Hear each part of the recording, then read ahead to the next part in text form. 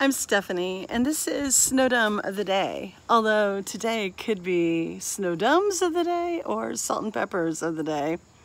Because they're two domes, it's a pair of salt and peppers. They're in the shape of a television.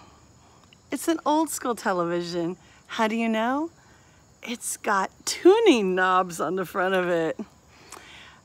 Just a hot tip, if you choose to collect salt and pepper Snowdome television salt and pepper shakers, always look to see if the plastic tuning knobs are still on the front. They usually are not, and it increases the value of these salt and pepper Snowdome salt and pepper shakers to at least $5 if those souvenir tuning knobs are still present.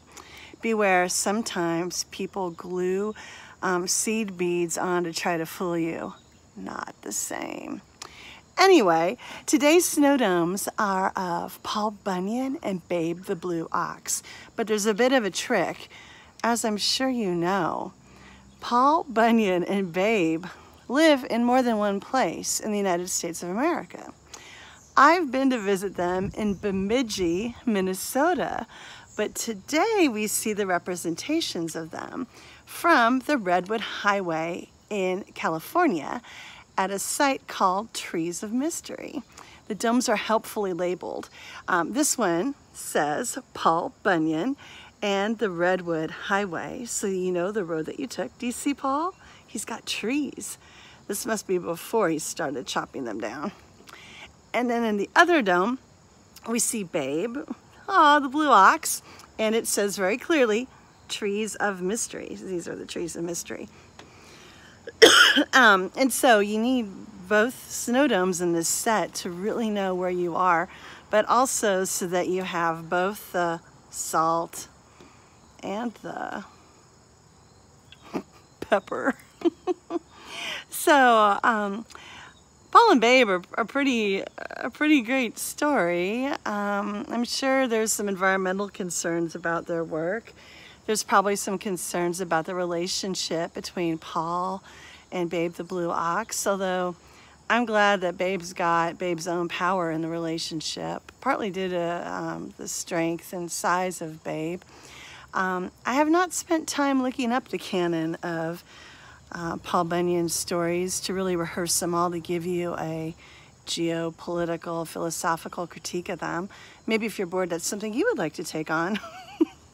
Or better yet, we could have a haiku contest about Paul and Babe.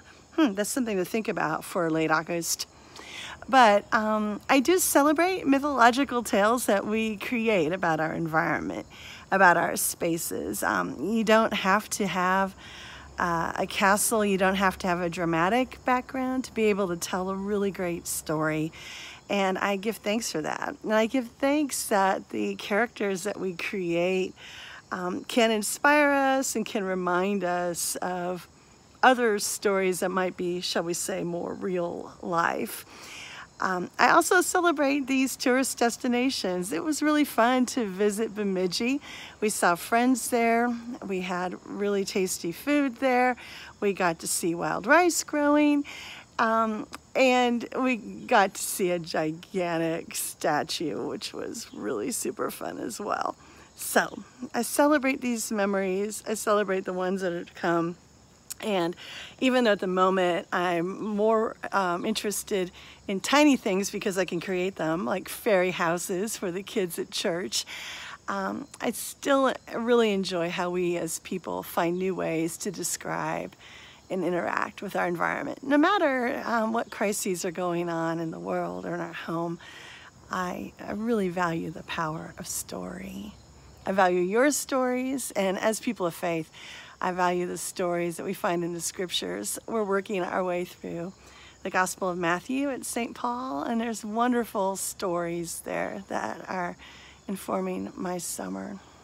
I hope you're having a good summer, and know that we cherish our stories together.